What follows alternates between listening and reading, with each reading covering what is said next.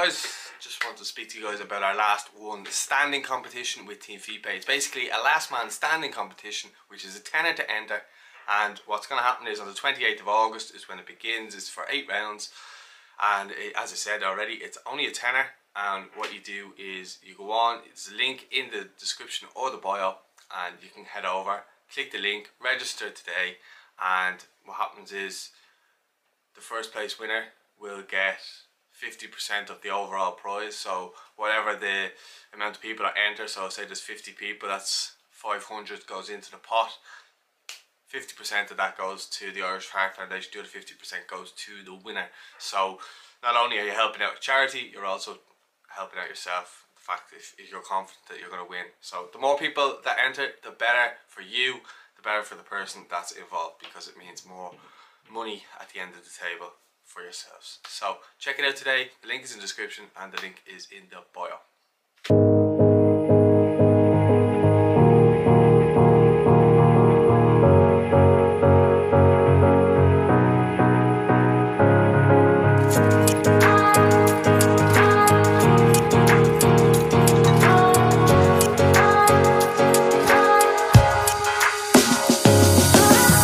Hello Irish Football Fan TV. I'm delighted to be up in Jack Distributors with the one and only Jonathan Courtenay.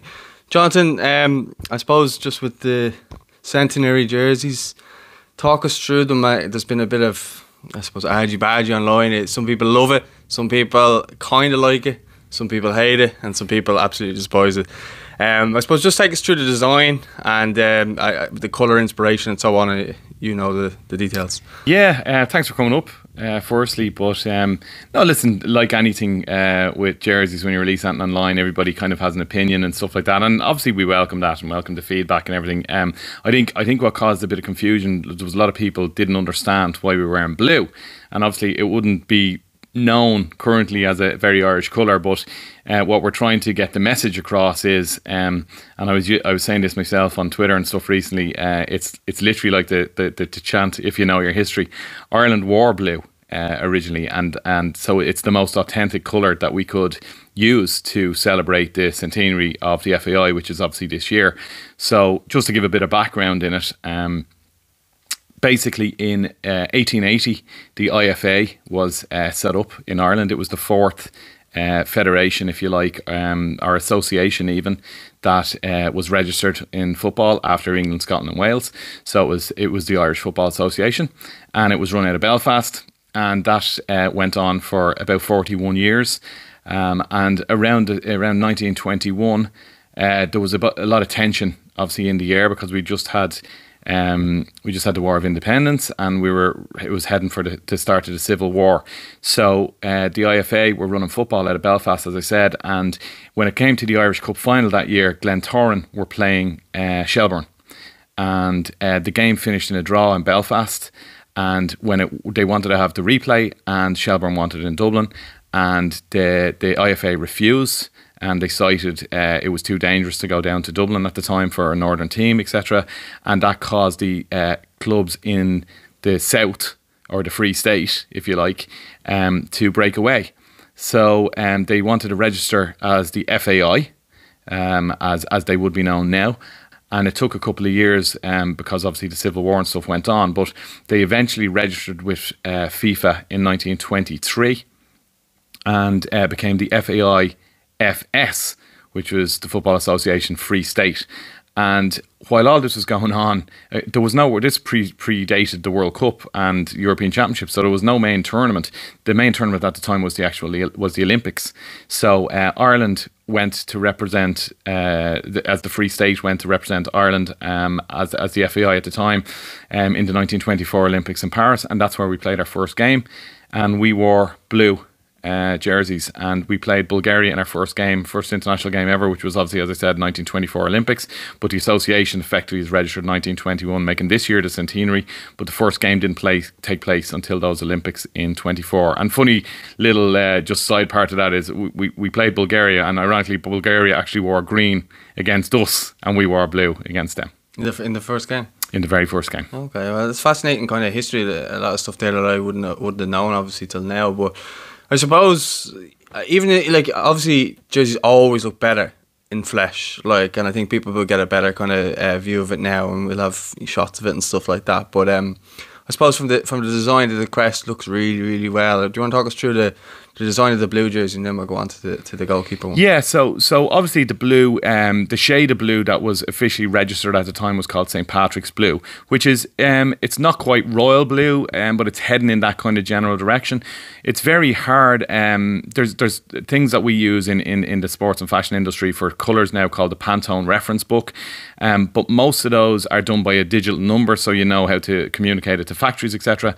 But there wasn't that around at the time, so there's no way of actually getting the exact same colour. Equally, when it was in the terms of black and white days, there's no pictures we can really access that give it the exact shade. But we did find one of the original jerseys, believe it or not, from 1924, and what we've tried to do was match it as closely as possible, considering it's 100 years old, 97 years old, and there's been some fading, etc., in those things. So we've used our best possible guesstimate to get it as close as possible, if you like. Then into the crest, I think it's probably fair to say that the current iteration of the FAI's crest is probably not the most loved by all the fans. I think the 88 one used to be very popular, and then the one we used in the World Cup in 1994 and stuff as well. But what we really wanted to do was harp back to the original kind of shamrock idea. Kind of reminds me of Johnny Giles. Yeah, the 60s and 70s, we would have had probably that sprig of shamrock type crest, which also the IRFU would have used around the same time. So they're very, very similar crests. But when you go back a bit further, there was times where we used just a one-off shamrock. So I went and looked at, God, I don't know how many shamrocks we looked at over the time, but I wanted to come up with something a little bit different and a little bit unique. So now most people will go, shamrock's a shamrock, but it's all about the detail and how you do it. So obviously we used the kind of shield crest. We came up with this slightly unique shamrock in the way the execution is done. If you look at it up close, and we'll get some shots on that, I'm sure, for the viewers now in a while, but if you look at the way the execution of the embroidery done, it's really detailed, and it kind of gives a 3D effect on certain parts of it, and the threads go in different ways halfway through the leaves and stuff like that. So it's a really cool finish on it. And then with the embroidery that we've used in gold to put on the application of the jersey crest, we've used kind of this disjointed embroidery technique. So it doesn't look like a really modern finish. It looks like something that would have happened more at the time, which would be a little bit more haphazard looking. But that's obviously very much done on purpose to feed into that centenary and the historical element. And then the other part, the shorts and the socks. Oh yeah, well we've also got the shorts and the socks here, which are we've gone with an off-white for the short. So it's not clean white, because back in the day you wouldn't had a very just manufacturing process. You couldn't get an optic white kind of colour into the material. So we've gone with an off-white short and the blue sock with the green turnover. And obviously this whole kit will be coming in a celebration kind of box. So this centenary box, which is green, has the crest on it, etc., and the dates of 1921 to 2021. And there's also a few little collector's bits in there, like the tissue paper comes in, and also there's a postcard which has an image of every single home ground that the Republic of Ireland have played in since the formation of the association. So whether that was Thomond Park or Lansdowne Road or Dalymount, etc., etc. So there's an image of all the stadia that we've used as home games and venues in there as well. Class. Well, just to go into the goalkeeper jersey then, and then we'll just talk about costs and so on. Yeah. So the goalkeeper jersey is effectively the exact same as the outfield jersey. And we've used kind of a bright yellow, because that was the colour that was used back by the goalkeepers at that stage, and it's literally the exact same. So everything we've talked about is the same, bar the colour. And on the back of the neck, a little detail is we've got the 1921 embroidered right on the back of the neck as well, just in gold on both of the jerseys, just to give that little bit of historical edge as well. Yeah, just on, I know a lot of people on Twitter is, going crazy about the prices if it's Umbro, but you aren't stocking it. It's in other stores, Yeah, well, look, the price is always, a bone of contention, no matter what people are doing or buying or whatever. But Elvery's will be selling the jersey exclusively, and that's the price that they've put out. We don't interfere with the price. They put it out at what they want. And I mean, you know, price on if you're buying the new FIFA game and it's, you know, 70 quid or whatever, people buy it, and I would always argue that you get a lot more use and wear and options to use a football jersey than probably you will do with a game that you'll use for a few months and then buy the next one. But that's opinions, and everybody's entitled to one, so I wouldn't get too tied up in that. It's not an obligatory purchase. Nobody holds a gun to your head. If you want to buy it, you buy it. If you don't. But look, there's 2,000 pieces of this jersey.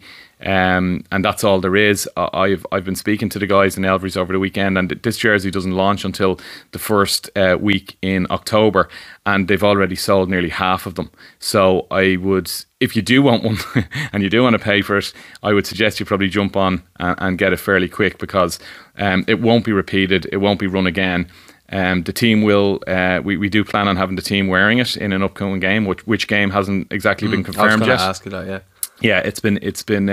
We're in. The kit's gone off to UEFA for approval at the moment, so they can sign off on it. But yeah, the team will wear it at some point, and we look forward to seeing it on the field, because it's an intrinsic and interesting story and backline, and I like the fact that I love the fact that it causes a bit of controversy, if you like, in terms of people venting or their opinions and looking for information, because ultimately they will find out that Ireland wore blue, and something that they probably didn't know before.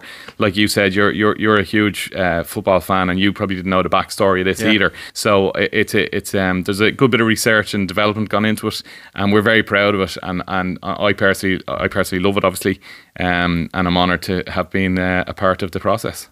But I really like it in person. I think I said it to you beforehand over the weekend. I says I'm not a huge fan on like retro kits or anything, but when I saw it lit up on Ireland Soccer Shirts Eddie's page, and it was well lit and it looked really good. And I have to say it's really nice in person now.